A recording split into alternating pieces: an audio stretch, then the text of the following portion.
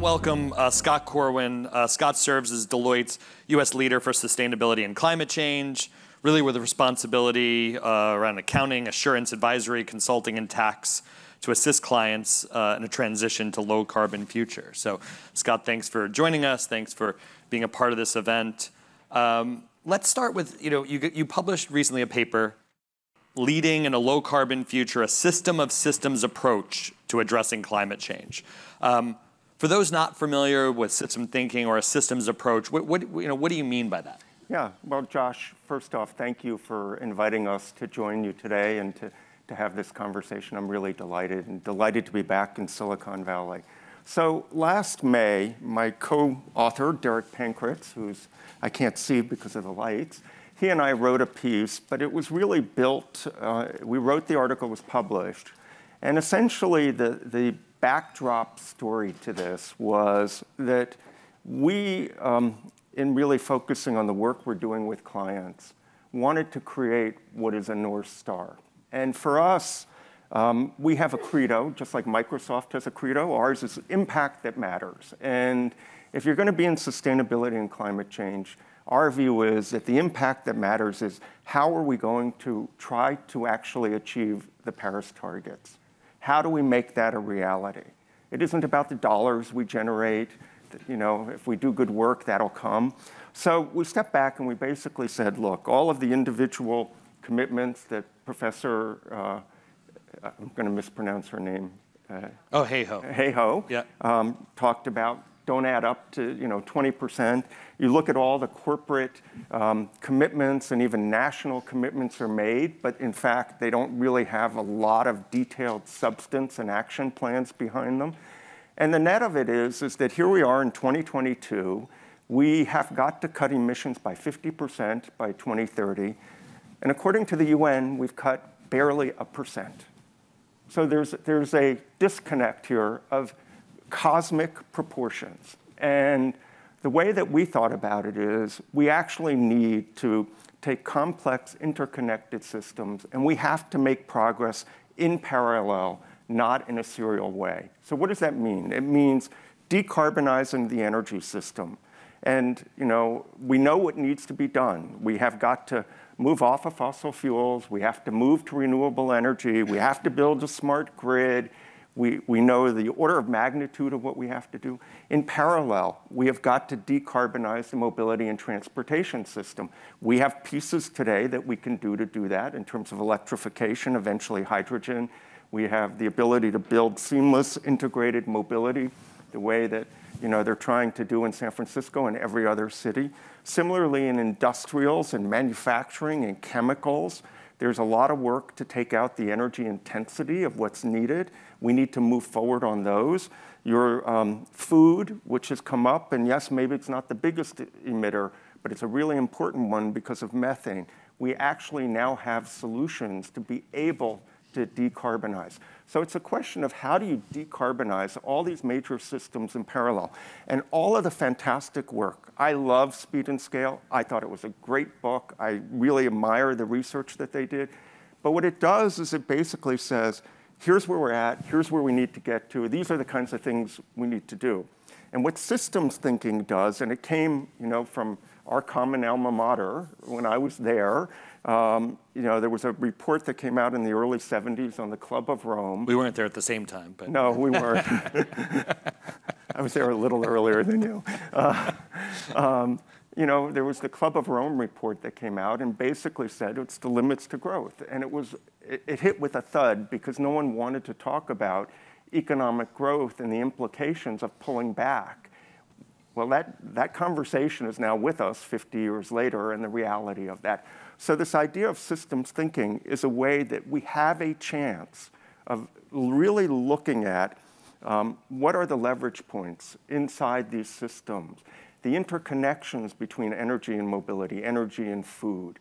And that's the work we need to do now. We need to really lay out the roadmaps, the synchronized roadmaps, how investment capital gets there, the role that government's going to play to facilitate it.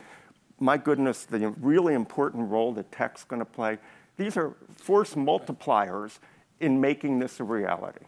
But we've heard, the word collaboration, coordination, right? What you propose is people in this room that represent different industries, different sectors, public sector, private sector, need to come together towards this common goal. How do you get people who are potentially competitors or ecosystem players, we've heard ecosystem a lot, to work together and align, towards these goals? Whose job is it to coordinate and orchestrate all of this? Well, sadly, it's not clear that there's a single player who could be the orchestrator. Government clearly has a role, right? It's, government is a regulator, it's a policymaker, it is the single biggest purchaser of goods and services, so what it decides, it is a... And you gave an interesting example about the postal, carriers are making a choice on do we go EV? Right, and Louis DeJoy obviously having to make a choice of what is the vehicle, because we're going to have these vehicles for 10 years. We're going to have them for a lot longer. So the traditional postal vehicle, Josh and I talked about this on a call, it's just sort of one little example, is up for renewal. Those vehicles have been around for decades. And basically what they're doing is they're going to market to actually just replace them, which is like madness. Like, why aren't these going to be electric vehicles? In fact, we have post office on every main street in America. Why aren't there chargers at those post office? So at night they could be used for these carriers, but during the day they could bring high-speed charging directly into communities. And that's an idea of a systems thinking about how do you connect the pieces. So while we're on this EV example, if we don't use renewable energy into the recharging system, or the utilities today don't, in a lot of places, have enough capacity to deliver the electricity we need if we actually have the penetration we're talking about. So you now need to get the auto manufacturers, you've got to get all of the key energy players, you've got to get the investors, right? We've got to figure out how we're going to tip these markets. Another piece of that is like ride hailing. We've been engaged in an effort to look at how do you electrify ride hailing. And it's a really simple challenge. It's not a technological challenge. It's about tipping economic markets. And the problem with it is that today, the individual drivers are basically making the choice of the vehicles that they're going to use. They see a price premium of about $3,500 up front. A lot of them live in apartments that don't have chargers. The length of time to go find a charger takes away from their income. So you've got behavioral impediments that are market-based that we need to figure it out. And so one of the things we did at Deloitte is we tried to catalyze a movement with some of our competitors and others to say, we'll pay a price premium. We'll pay the green premium because we're a big user of that in certain cities. So, when you talk about the financial impact, right? So, when you outline in the paper, and as you mentioned, finance and investment is one of the key drivers here. Obviously, there was, I think, Lucas and David talked about the SEC and setting now 2 sets of books, but you're a big accounting firm. So talk a little about the investment and how the CFO now within companies and with the SEC ruling, how that all sort of connects together. So there's a lot to unpack in that question. What's really interesting is that literally every organization of any consequence is now wrestling with this topic. They are feeling the pressures of how Wall Street is going to value them if they're a public company, which is very real. It affects their cost of capital. It affects the investment choices they make. They care very much about their employees and what it means to talent attraction. And they care very much about the SEC ruling. And the thing that had been really frustrating for a lot of corporations is that there were different protocols globally, and what they would really like is a common global standard, because in every country you do business in, you've got to report according to those standards. And at least where we're headed in the US in the current moment is there's a lot of alignment with the European standards. So it will make it easier in terms of compliance. Right. And so the 3 areas, right, you talk about finance and investment. Obviously we're at Techonomy, so the tech component. You have a long history of being focused on mobility before taking on the climate and sustainability role at Deloitte. So where does tech, AI, IoT, 5G, sort of the technology that's coming out of Silicon Valley, how does that really drive this forward? Well, so it plays a lot of different roles. One is, what we need to do is we need to create transparency and traceability to the impact of climate in every step of these value chains. And what that will do is, as we move to lean supply chains or lean value chains, it gives us the chance to make more informed decisions, not only about the carbon impact, but the cost trade-offs of doing certain things. So I'll give you one little tiny example. Prior to COVID, in the work we were doing in future mobility, we built an application with AWS around container inspection using computer vision. And it's used in some ports. And what's really important about it is it speeds the time from where that container is in terms of its landing to where it needs to go. And at the ports of Long Beach and Los Angeles or up in Vancouver or on the East Coast, you got trucks idling. And so what we didn't really sort of think about is, if I could reduce the idle time, well, guess what? I'm reducing emissions. And it may only be fractions, but the fractions add up if you start to do it everywhere. And those are the kinds of things that we have the availability to do here. Another one is in the food system.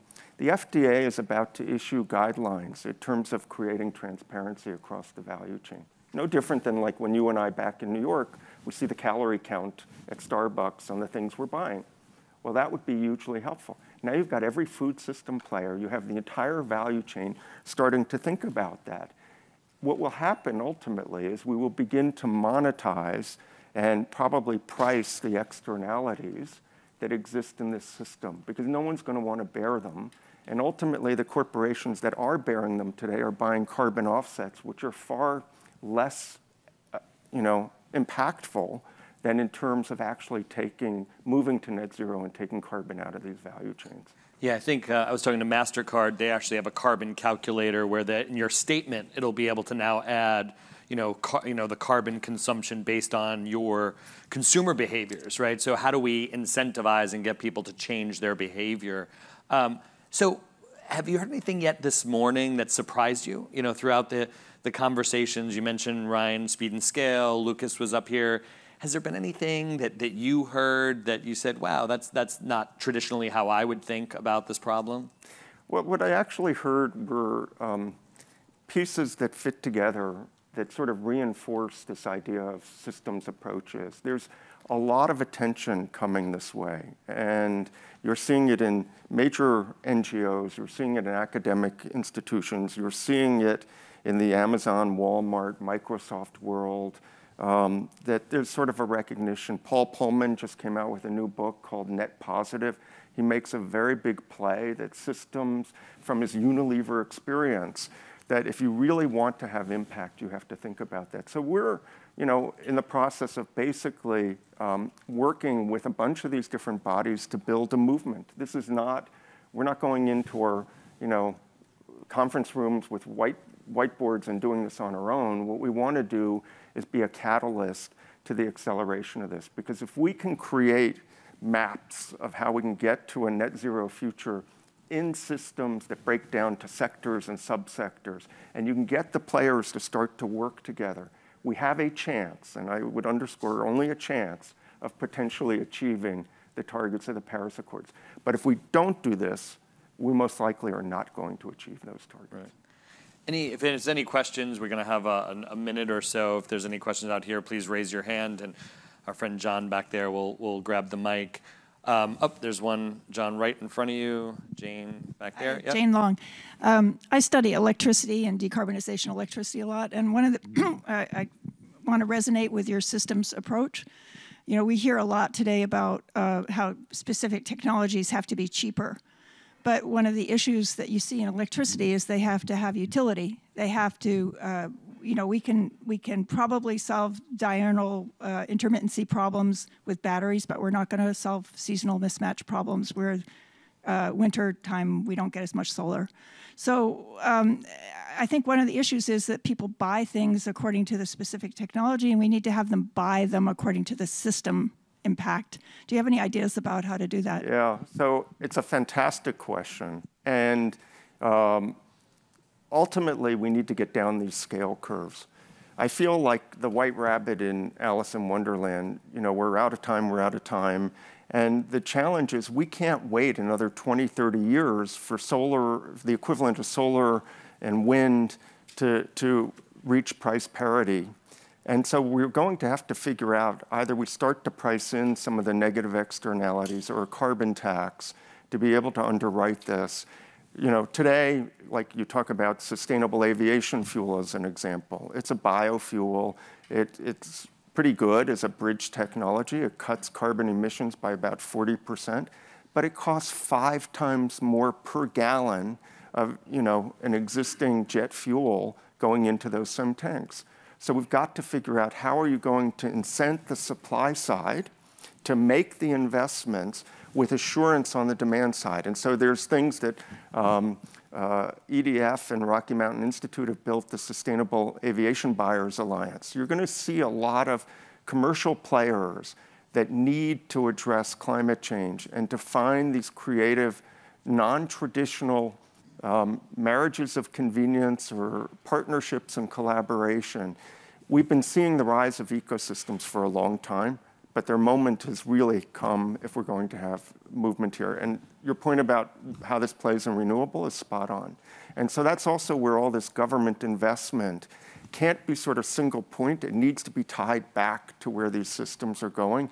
That's the one concern I have, is that we're not quite adapting that lens as it relates to, you know, sort of the role of government funding and investment about where we're going. So any final just thoughts to the group? You know, you said we know where we need to go. We know how much we need to cut.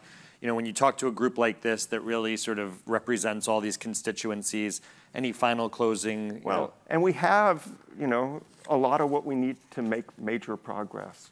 And so it's time to get on with it. And we've got to sort of break out of traditional boundaries to do that. And Deloitte is committed to playing a real role in trying to facilitate that and contribute as best we can. Great. Well, thank you, Scott, for joining us today. Thank you, Josh.